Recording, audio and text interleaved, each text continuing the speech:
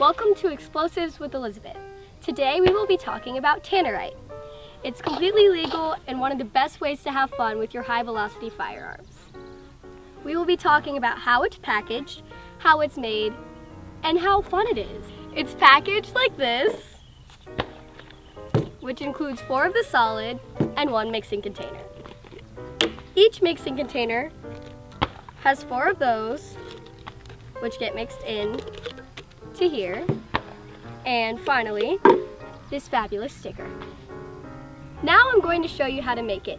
First, I'll set this aside. Tannerite is a binary explosive. That means it has 2 ingredients. First, we have the solid granular, then we have the catalyst.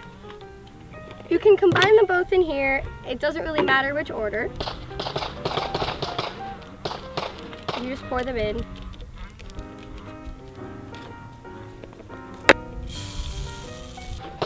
Then we mix them for approximately 2.3 minutes. I'm totally just kidding. Mix it until it's even.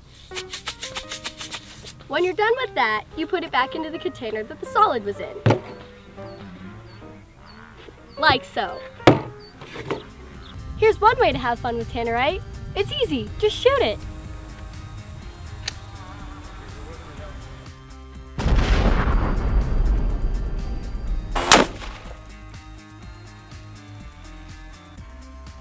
This July 4th will be BYOW. Bring your own watermelon, and you can blow it up with tannerite. Notice, I didn't say anything about that old computer that you hate because it's just watermelons. So here's how you make your watermelon explode.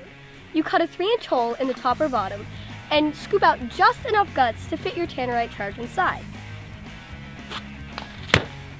Shove it in, put the cap back on, and you place it downrange. Now let's upgrade to a slightly larger target.